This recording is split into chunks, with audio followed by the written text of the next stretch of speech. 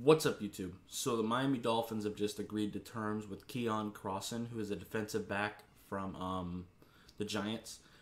More specifically, a corner, but that's not really why we're paying him. He's mostly a special teams guy.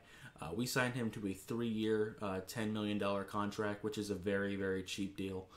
He is a special teams ace and gives us at least some sort of depth in the DB room as well.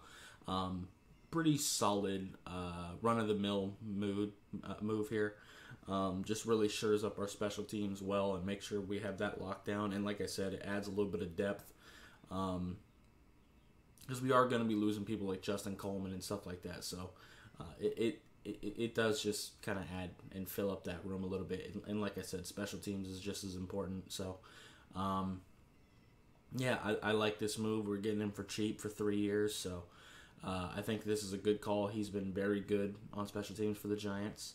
I think he was drafted in like the 7th or 6th round by the Patriots. But he's mostly been with the Giants. He played a little bit of time with the Texans too.